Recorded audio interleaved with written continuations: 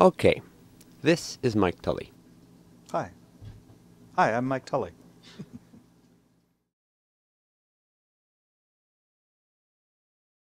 Briefly describe your family background, education, upbringing, etc. And I was born in the U.S. military hospital in the U.S. Canal Zone in Ancon, which was mostly a military and U.S. worker barracks town near Balboa, Panama. That was in 1948. We left there when I was only a few months old. Moved up to Washington State, eastern Washington State, where my father worked on a dam construction project. And my mother was raising me, some sheep, and some chickens on a little farm. She received a telegram. Back then you received those on paper. And asking if my father, Patrick, wanted a job on some U.S. foreign aid Marshall Plan construction project in Germany. So my mother immediately answered yes to the telegram, sent back a message that same night, signing my father's name to it, accepting the job on his behalf, sold the farm, sold the sheep, sold the chickens, and by the time my father got home from his shift a few hours later, she was packing.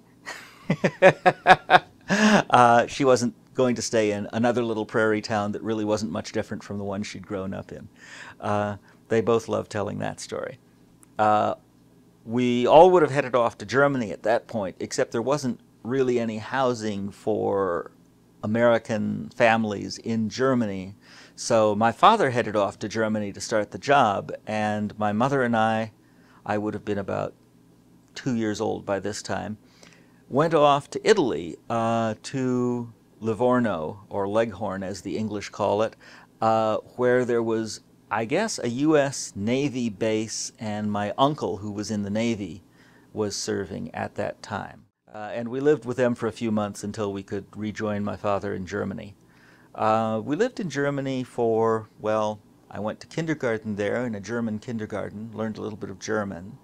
And then I went to first and second grade in a French school for, I guess we were in the French-occupied zone of Germany as it was known then. So I went to a school for French-dependent children and learned French in a hurry, as almost no one there spoke English. So that would have been 1956. We moved to Casablanca, Morocco, which was a beautiful city and another U.S. foreign aid construction project that my father was working on. We were only there for about 6 months before there was some dispute over the succession to the throne, and the crown prince and his uncle or something got into a bit of a dispute, and the Americans were advised to get out in a hurry. We left rather quickly. I remember armed men with rifles and burnouses by the side of the road. It was very picturesque, but apparently dangerous. And we got out of there, and my father took another job in Pakistan, in Karachi, which was then the capital, a seaport town still swollen with refugees from the partition of India and Pakistan. And we lived there for a bit over 4 years. I went to a school there that was run for dependents of American employees. It was not a particularly good school, but it was supposedly part of the American school system, and I kind of survived the experience. After a few years there, we moved on to Tehran, Iran, another U.S. foreign aid construction project. And then it was time for me to go to high school, and I came back to the United States and went to a boarding school in Pennsylvania. This was an American prep school, kind of modeled after the English public schools, in that it was intended to be a school for the sons of the elite. And it carried with it a lot of class attitude baggage, which I tried to buy into and failed.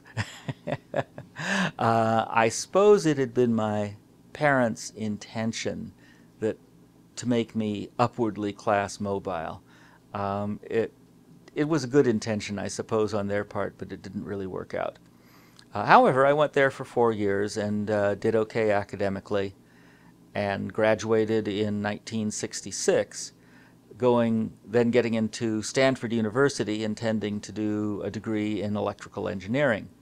I chose Stanford because they had something called the freshman seminar programs, in which their most illustrious senior professors actually had small group seminars with first-year university students. I got to be in a small group seminar with Professor William Shockley, Nobel Prize for the invention of the transistor. I was excited about this. I was going to get in on the ground floor of electrical engineering in the new field of semiconductor engineering and physics. I did have kind of a good time at Stanford, but unfortunately the freshman seminar didn't work out very well, because it turned out that Professor Shockley didn't actually want to teach us anything about solid-state physics. I've since read writers who questioned whether he even knew anything about solid-state physics, particularly some of his graduate students who apparently did most of the work on the invention of the transistor. But Shockley was really much more interested in teaching us his theories of education and racial intelligence. He was particularly fond of the theory that white people were smarter than black people, and you could prove it using U.S. Army intelligence tests and Stanford Binet IQ tests. I was brash, self-righteous, and determined to tell him quite loudly that he was wrong. This didn't work out very well, and I think I may have been the only freshman at Stanford ever to fail a freshman seminar. This discouraged me a bit from electrical engineering, and I also noticed that all the graduate students in electrical engineering were tall, thin, pasty-faced, pimply young men with their collars buttoned up too tight and large slide rules hanging on their belts, and a look of constant kind of pallid constipation. They really didn't look like they were having any fun at all. So I got involved in things like campus radio and the anti-draft movement, the anti-war movement, music, some experimentation with drugs, and discovered having a social life was a whole lot of fun. Okay, next question. The military was pretty important in your family then. Yes, my father had served in the U.S. Army during the Second World War as I think he'd made it to the rank of captain. Because he'd been a civil engineer, he'd gotten a commission, gone in as a second lieutenant, and been promoted to captain by the end of the war. My Uncle Howard was the Navy man who made it to the rank of commander, I think. My Uncle Dave, who was my father's oldest brother, was a career Army man, and again in the U.S. Army Corps of Engineers, and rose to the rank of Major General. And I have a great-grandfather, Day, who was, I think, one of the youngest people to serve in the Union Army in the U.S. Civil War. So the family has a long military history. As you mentioned, you were involved in anti-war movements. What attitudes did you and your family members and friends hold towards the Vietnam War? Well, my family mostly held the attitude that you did what the government told you to do. And they may have had their own opinions on whether it was a wise idea for the U.S. to get involved in that war or not, but they mostly took the military attitude that you did what you were ordered to do. Some of them, I suppose, might have been enthusiastic supporters of it, and others might have thought it was a stupid war to get involved in, but they weren't actively in opposition to it. And so far as I knew, I was the only member of my family who was, although many of them questioned the draft particularly, and there was a difference between being opposed to the draft and being opposed to the war back then. But I was, eventually, after thinking it through some, found that I was opposed to both quite strongly. So, were you drafted? I was eventually drafted, yes. My my adventures in university only lasted for about a year before I realized that I wasn't quite sure why I was going to university. I was no longer interested in getting a degree in electrical engineering. I was very involved in the anti-draft movement. One of my heroes was the then president of the Stanford University Student Council, David Harris, and he had gotten himself arrested for refusing to be drafted and gone off to prison. And I planned to do the same thing. So I took a leave of absence from the university to figure out what I was doing with my life, and immediately got drafted since I no longer had my student deferment. I had originally planned to refuse to be drafted, but unfortunately at that time, my father had been working on a dam building project in Oroville, California, and my parents had settled down there finally in the United States, bought a house, and then the dam building project had ended and he had been laid off and they were having a hard time paying for the house. So he took a job, again as a civil engineer, working for the U.S. Air Force in Da Nang, Vietnam, building airports for the American airplanes again.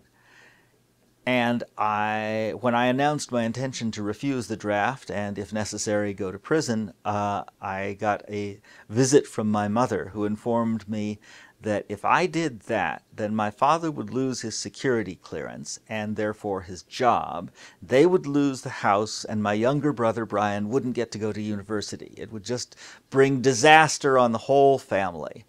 This put me in kind of a quandary, so I decided then that I would allow myself to be drafted, but I would look for a non-combatant role because I really wasn't interested in killing Vietnamese for Uncle Sam. So I went ahead with some trepidation and really no idea of what I was doing, got drafted, and applied for non-combatant medic status. Went through basic training, waited for some time while my request got processed all the way up to the Pentagon, came back down again, refused. The U.S. Army felt that I would make a better combat infantryman than medic. I then wasn't quite sure what to do, so I went ahead with went on into the advanced infantry training. This was all at Fort Lewis, Washington. But while I was in advanced infantry training, my father finished up the contract in Vietnam and came back to the United States, and his job was no longer conditional on having a security clearance from the U.S. government. So when my advanced infantry training was finished and I got my orders to go to Vietnam, I simply packed up, took my few days leave that we were given in those days before being sent off to the jungles of Vietnam, and went back to Stanford. Decided to see how much I could get away with before they arrested me. There were a lot of young men leaving the U.S. Army in those days, and they were not really putting a lot of effort into rounding us up. So I went back to Stanford, re-enrolled, continued, but my major seemed to be changing at that point from electrical engineering to philosophy. I was taking courses in psychology, comparative religion, just about anything. I think I still did take some courses that were part of the electrical engineering curriculum, but I was looking for a new path. But I was still involved in student radio, the anti-war movement, and the anti-draft movement. This continued for some time until one of my friends got arrested at an anti-war demonstration, and he was being interviewed by an FBI agent who was in charge of keeping track of us, I guess.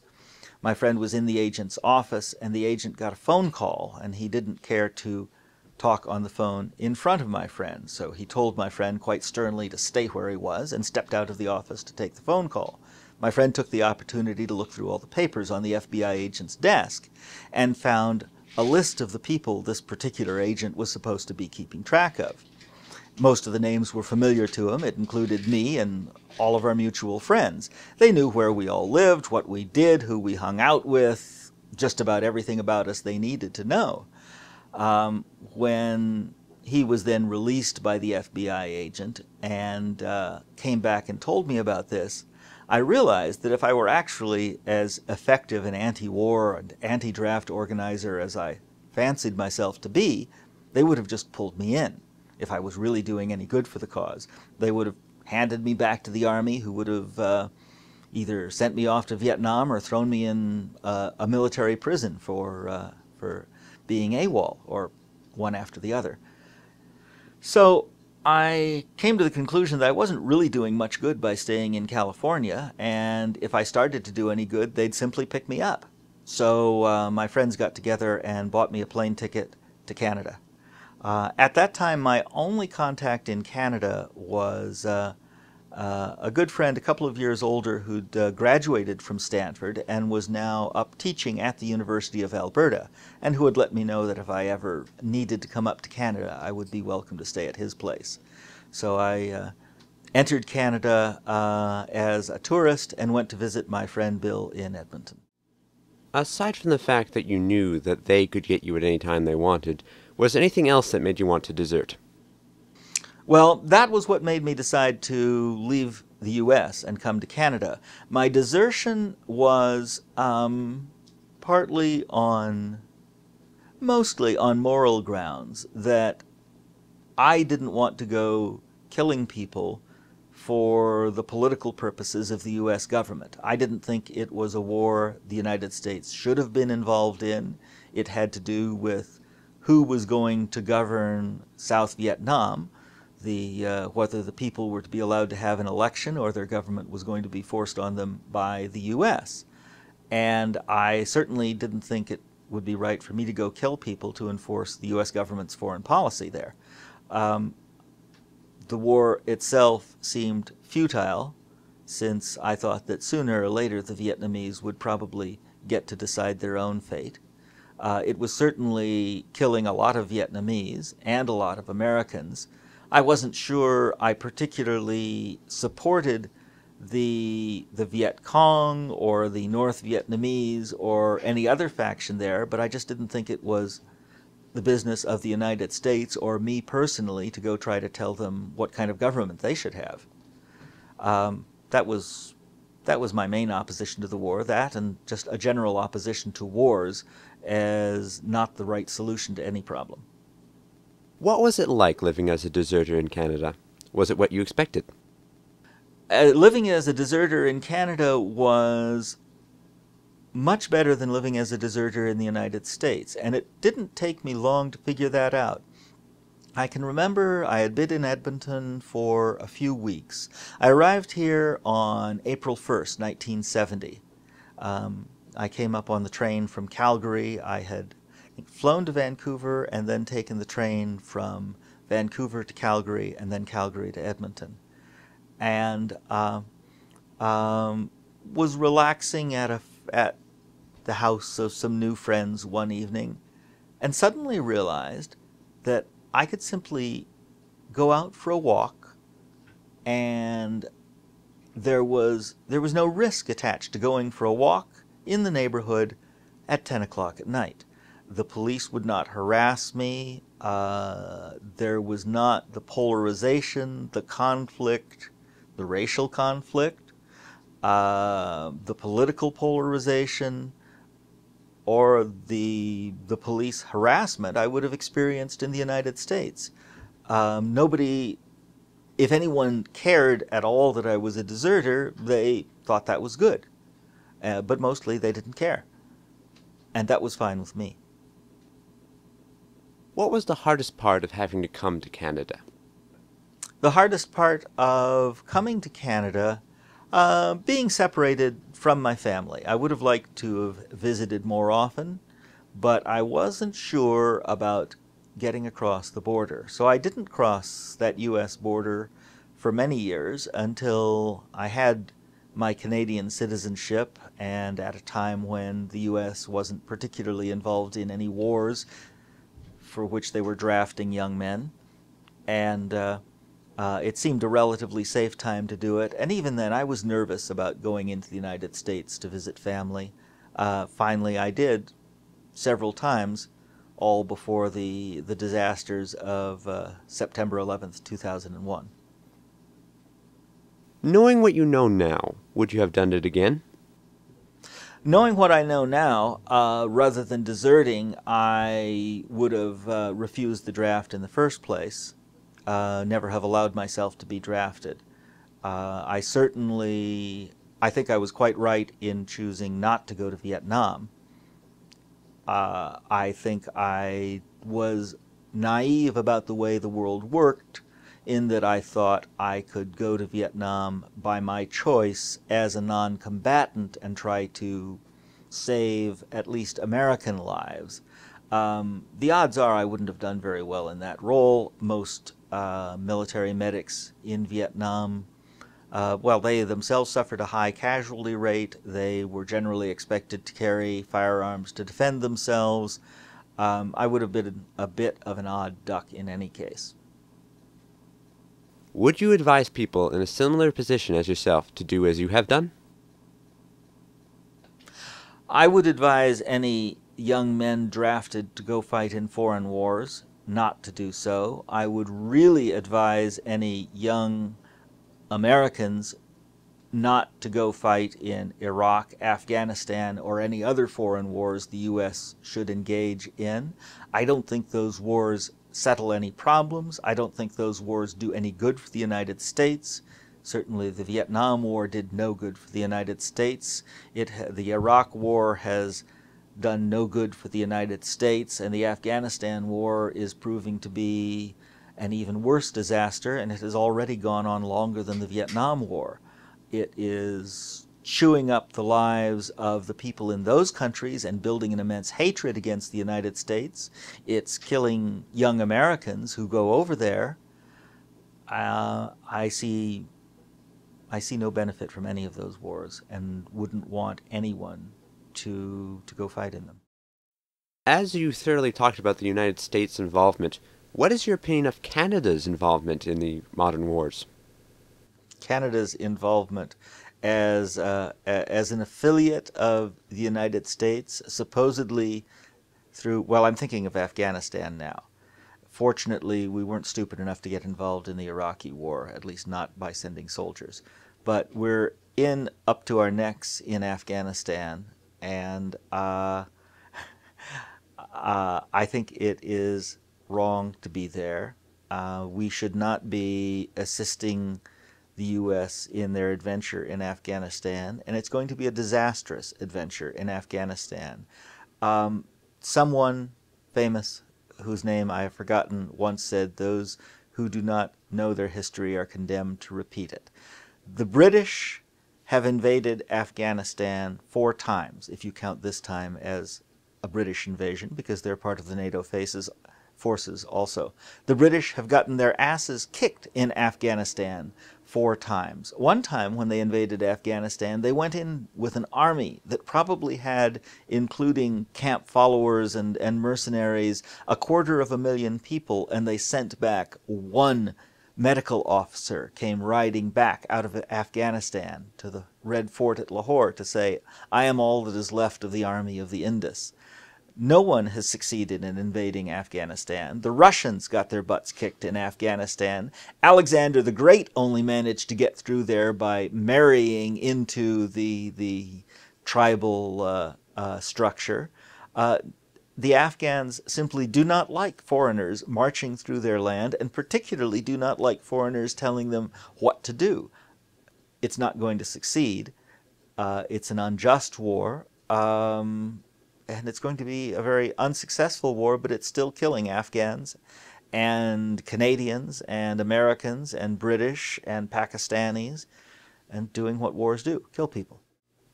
What were the long-term decisions of deserting to Canada? Long-term decisions were, it probably kept me from getting a university degree, which I kind of regret. In hindsight, I probably would have had some more interesting career choices if I'd had a